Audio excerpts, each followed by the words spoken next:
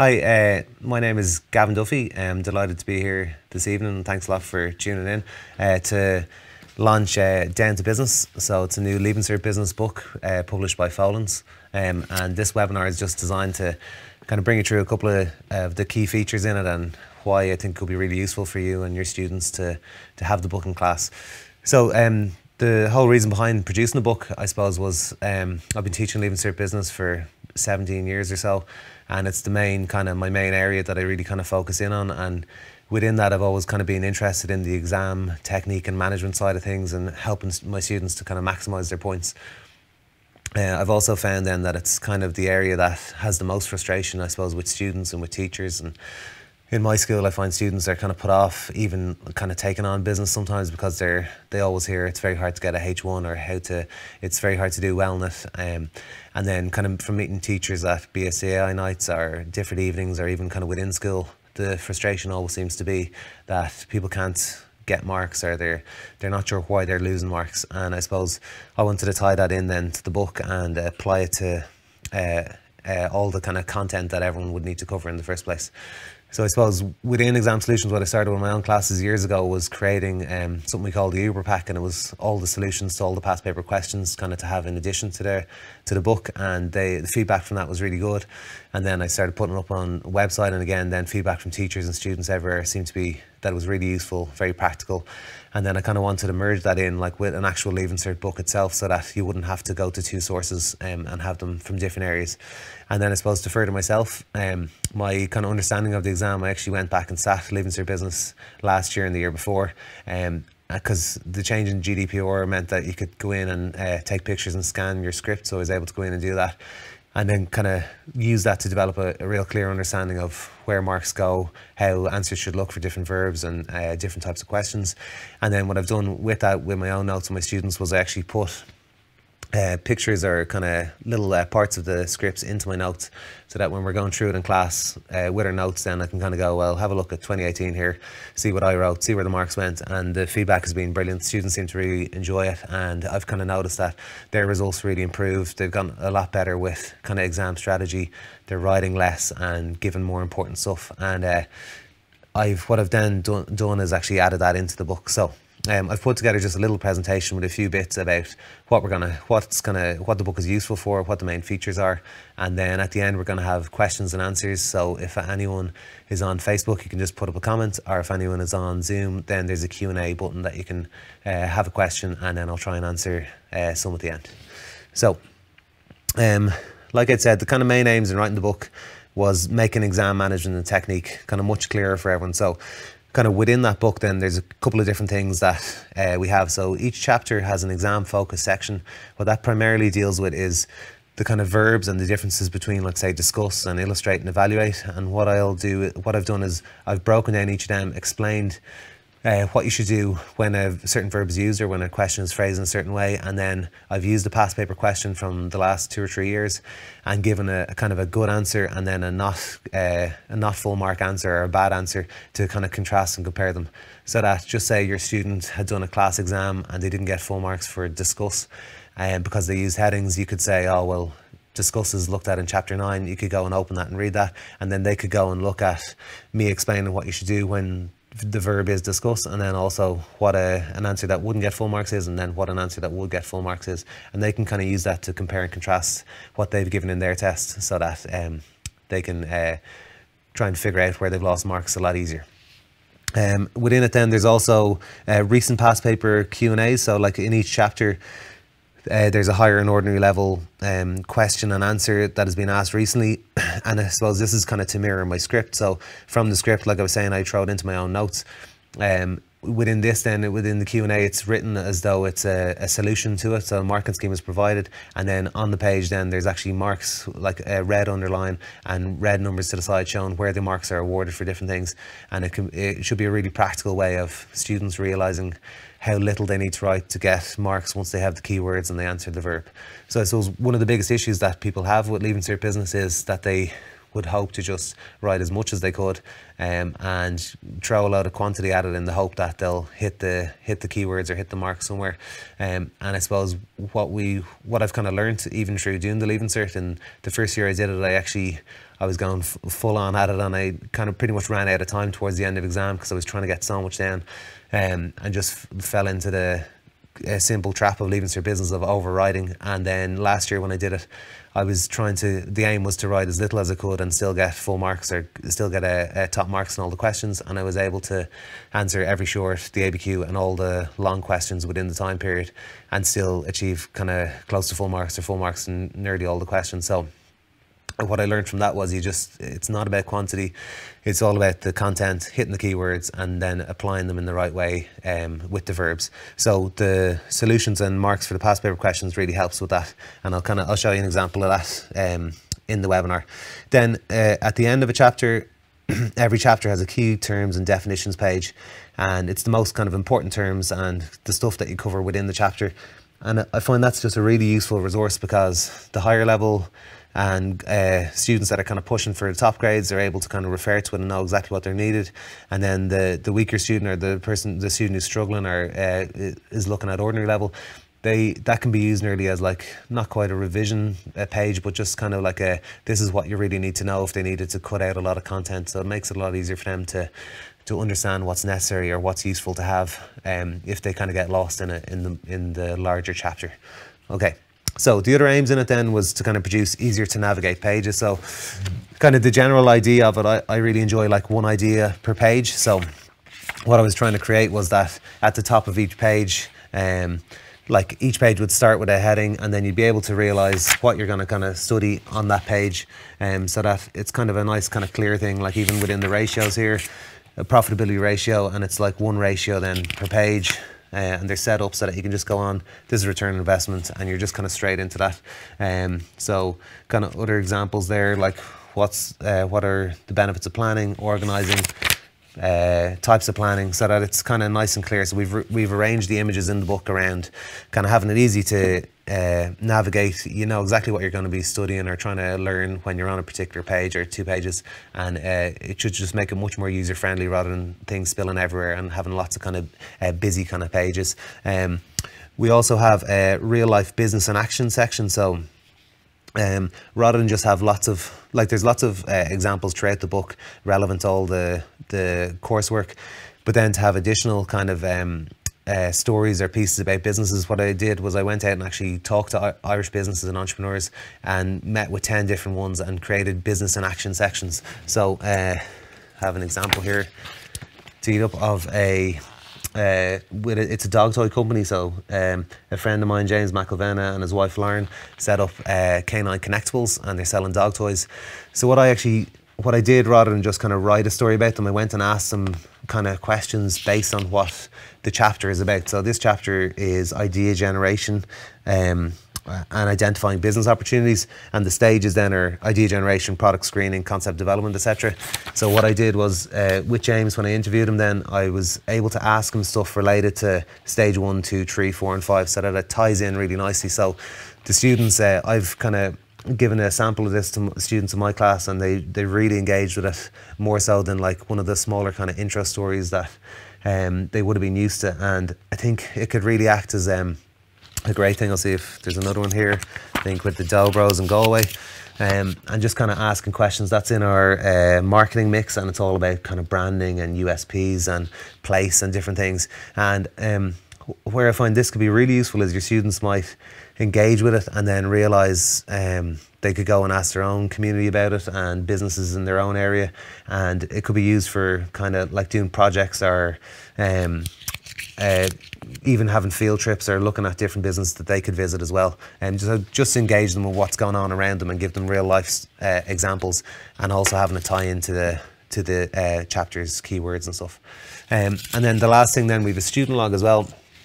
And what I felt was really important to do in the student log was, like, we have an AFL section which is allows a lot more student reflection, and you can see here there's kind of structured response space so that you can't overwrite. So I kind of was talking about people feeling that they had to use an awful lot of quantity, write an awful lot of information.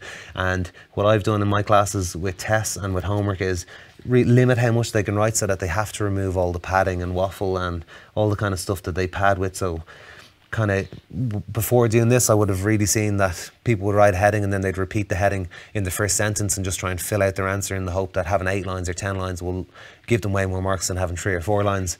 Where I found when I've took that away and they're limited in how much they can write, they just kind of get down to business, if you pardon the use of the name, but they kind of just get stuck into the answer straight away and forget about all the waffle and padding, and they save loads and loads of time. And then within the activity book, then we also have a marking scheme and kind of tips, so an explanation of what to do for each of them, and there's some structured responses. So in this one here, it's a kind of a part of an ABQ relevant to the chapter, and you can see I've given a solution and layout and the marks beside it where they're awarded. Sorry, in there. Okay, so let's just have a look at some in a bit of closer detail. So I'll start with the exam focus. So like I said, all 27 chapters have a different exam focus, primarily around the different types of verbs, but it could be it could be about definitions, illustrate, evaluate, and different areas in an exam where you could lose a couple of marks. And I suppose a couple of marks all add up, so some would probably be more important than the others, like discuss. If you got that wrong, you're probably going to lose a good few percent. But then other things, like when a question says, do you agree or not, it could be a 0.5% or 0.75% gone. And it's there to really just kind of tie in all the content that's given in the book, and then have people be able to gain a couple of marks here and there and refer to it then, like I said earlier, in a class test if they didn't get full marks for something. An exam focus section should be able to help. So I have an example of a part of my script, and it was about the verb outline. So this was 2018, and it was a question about, they gave you a little intro on Supermax and the advantages and disadvantages for a business in the fast food sector of choosing franchising. And just like what the students love here and what makes it really easy to teach is, you can, like, the red underline is where the marks are being awarded, and then the number to the side, the 2 trees, are how many marks were given. And you can see my heading there that I've given is standard/brand name. So what we're saying here, that like the point of this was that if one fast food chain doesn't do well, then the whole fast food chain could be damaged. So Supermax was the kind of lead in, and it's saying if I let someone else open a Supermax and run it under my name, that if their quality is really low, then the whole brand suffers, and every kind of each of our stores suffers. And what I've written there was standard/brand name, and I meant that, but what that is a title, and there hasn't been any statement, so there was no marks given. And it's little bits like that I wrote that and thought that's a great answer, and move on like students would. And then it's kind of highlighting that and showing you need to write, it could like lower the standards, or lower quality standards could damage the brand name. And in the exam focus sections, I kind of talk about that. So this is what a page would kind of look like, or this is the top of the page where, so this was for outline. So you can see there's just a general introduction about what outline is, what the statements are, what you should do in that case. And then I use a past paper question. So it was the 2018 short in this instance. And then at the bottom of the page would be some sample answers of it. So there was 6 marks going for an implication here, and you can see in sample answer 1, I've given an example of one that gets 3 marks. In sample answer 2, there's an example of one that still gets 3 marks, even though they've kind of used a title or a heading and made the same error I had made. And then in sample answer 3, they're going to get full marks for it. So it's so that students can kind of compare and contrast what a good answer is, or a better answer, or a bad answer, and so on. And I've used that kind of layout in all of the exam focuses. So it's not just showing you the best thing, it's also showing kind of common errors and where people might slip up. And then I found that students kind of relate to that a lot, because they can realize then if you get them to read that and then they go and reread their own answer, they kind of say, oh God, yeah, I did that, or I'm just repeating the heading, or I'm just repeating the question. So I think they'll be a really useful addition to the book, and a great way to develop exam technique practically and kind of in use, and something to refer to. So with that, we also have digital resources, and as part of that digital resource for each of the 27 chapters, we have an exam focus video. So within that video, I'm basically explaining kind of what I just said there. So I'll just kind of clip forward. Like, they're a couple of minutes long, so this was chapter 8 and it's 3.5 minutes, and I'm you can't hear me now, but I'm talking at this stage and just explaining the different answers and pointing out where things are. So these could be used to play in class, play yourself, before you kind of go into class, and kind of try and understand more kind of what I'm saying and stuff like that. And they're for each of the chapters, so they'll be able to show kind of within the class and outside the class. Students will be able to, you could share it with them, they'd be able to get access to them to be able to watch it, and then you'd be able to look at it before class and play it in class. Okay, so the next thing then to do with the exams was the question and answer section. So again, I'm kind of just showing a script. So it was the 2019 script this time, and an answer I'd given. So on the left, you can see that there's underlining and then marks given. And then what I've tried to do was tie that into down to business then. So in each chapter then there's a past paper question, higher and ordinary, and then the marking scheme is given and a sample answer. So within that sample answer, you can see there's red underline and then marks to the side. So it's kind of mimicking and mirroring the Leaving Cert scripts. So students, I think, really buy into that, and it's a very visual tool rather than just giving them a sample answer or telling them that what's written in the book is fine. It's kind of showing appropriate answer length, where marks are given, and how you can kind of maximise and pick up all marks. So that was one thing that we really wanted to kind of tie into the book and just get that exam kind of focus and technique and length into it alongside the content. So I refer to like the last page of each chapter as well as an important terms and keywords page, and it's kind of showing you how little you need to write. On the left is like a question on Maslow that had come up, and you can see the marks along the side. And people, like, it's a classic example there for the subject. Everyone knows loads about Maslow, loves when they see it, and then they end up writing about 3 pages on it, and there's just no need. So in about 2/3 of a page there, I was able to get 20 out of 20 from it just by focusing in on the keywords. So like I think the question was to link in hexagon that year, so it was state, explain, and then link in hexagon. And you can see that that would have been a question that an answer that students would have really overwritten on and wasted loads of time. And what I've tried to do there was apply that kind of information into the key terms thing to the side. And in that key terms thing, Maslow takes up about eight lines there to the side, down the bottom of that key terms page. And it's essentially just like a catch-all kind of cheat sheet for that chapter, what you need to know, what the keywords are for each of the topics. And I think it'll be really, really helpful for your students. Again, I kind of trialed it with my students when I was making them and writing them, and when I didn't give them a chapter with it in it, they were all asking for it because they just found it was the easiest way to study and a real quick way to kind of like practice each of the topics to know which keywords were missing. Okay, so within the student activity book, this is just an example of some of it there. It's like how it's laid out. I kind of had showed you within the book itself, but just to kind of go in a closer look, there's marking schemes and tips kind of underneath each question. And then there's appropriate space and layout like that for part 1 and 2. And then there's also a bit of scaffolding and structuring of answers so that I provide an answer with marks beside it. And then I've given them not just how much space to write in, but also like that they have to make a statement, explain it, and give a direct quotation, because that was for an ABQ. So that kind of structured response, I find, gets them students into really good habits really early on in 5th year, so that then they know what layout to use when they're answering all the questions as they work through the course. Then that's just a bit of student reflection down the bottom as well there. So the AFL piece. So I think we've kind of worked through the main features of the book. We'll go and see if there's any questions to add into it. So what approach have you taken to ABQs is one.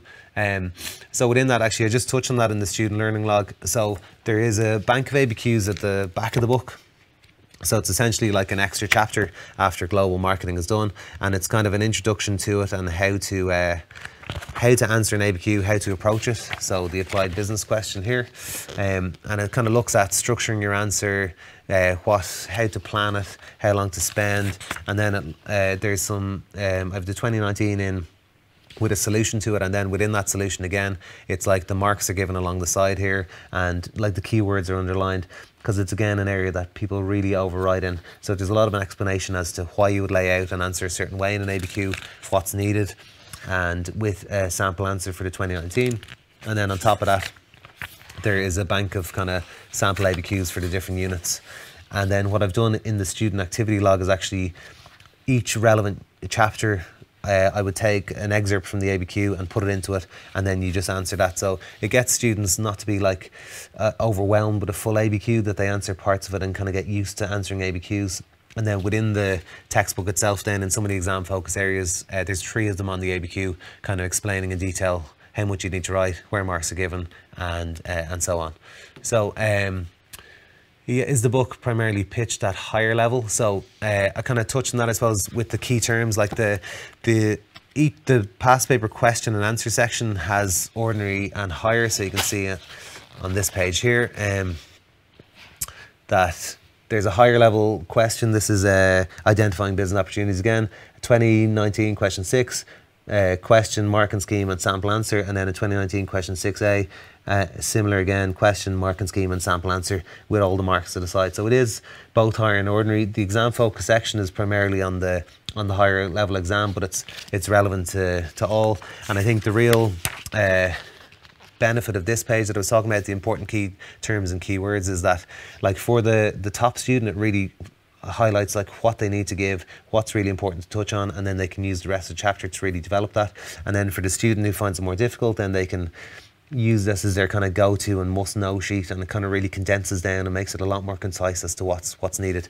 With the sample questions at the back of the chapter, then there's a bank of higher and ordinary level questions as well. So there is a mix. So it's definitely a Leaving Cert business book for all levels and abilities as well. Okay, so anything else? What is the benefit of having real life case studies to the exam? So again, I suppose that I kind of touched on that earlier on. I think the video is going to be up and you'll be able to rewatch what we went through earlier, but I suppose just bringing the subject to life and getting people a lot more engaged. So I'll try and pull one out here. Like we did one with Bujo, which is like a burger joint in Sandymount, and they talked about all their social responsibility and their ethics and how they kind of do business, and that they know all their farmers and know the names of everyone that supplies them, and they try and get as much Irish as possible. I don't have a spot on it here, but that kind of really engaged with my class when I used it with them. I think what it would really do would inspire some of your students to maybe go out and actually look at local businesses, people around them, go and interview them. So you could set up like a midterm project, maybe that they would go and ask 6 or 7 questions based on a particular chapter, and go and search out businesses in their area and put together like 1-page projects or 2-page projects on it that kind of mirror the book. And I think that it would be really useful. So, but it's really for understanding and just bringing in real life business and real life Irish business, because the Leaving Cert course and exam seems to really just focus in on Ireland. So that was the idea behind that. And then what digital resources are there with the book? So we have the student learning log. There is a teacher's resource book that goes along with that, and that's just all the solutions to all the questions, so that again the idea will be a 1-page solution. So all the questions in the student learning log are per page, similar to the textbook, so it's just one clear idea per page. And then the teacher resource book would mirror that exactly, so that in class you could put up a solution and have people compare their homework or their classwork or whatever it is from the student activity log to it.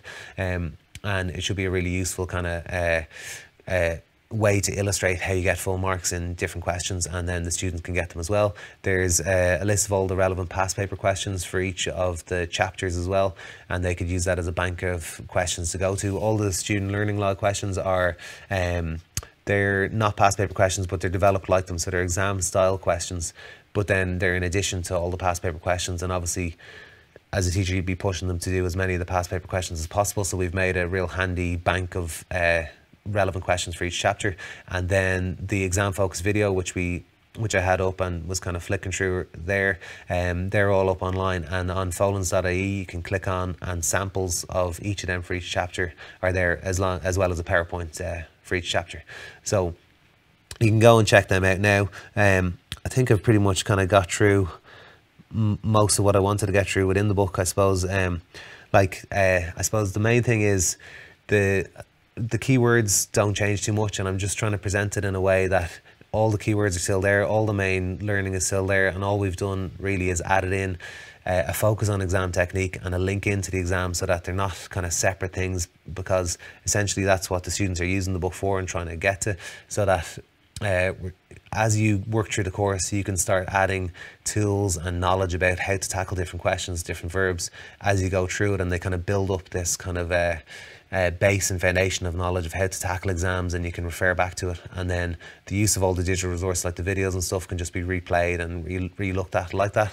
And yeah, I kind of really enjoy doing it. Like, it was a tough enough slog to get through, but I feel that I had a kind of lot of information I want to share, a lot of kind of things I've learned over the years. Like, it's been kind of my main kind of passion within the subject to kind of delve deeper into how people score points, and then I suppose I showed that by even just going and sitting the exam to try and kind of understand that further, and just being able to see your script and look at marks and why they were given, and then try and figure out and talk to different teachers and people to figure out why not. And I feel I've really kind of developed a really full understanding of the Leaving Cert paper and where marks go, and then that's what I've tried to kind of share with you with the book. So if you, it'd be great, make sure you keep an eye out for your Folens sales rep in your staff room, and there's more information on folens.ie or on Twitter and different things like that. It'd be great if you gave it a look and gave it a real thought when it comes into your staff room, and see if you want to check it out, and it'd be brilliant if you could use it, because I think you'll find it really useful.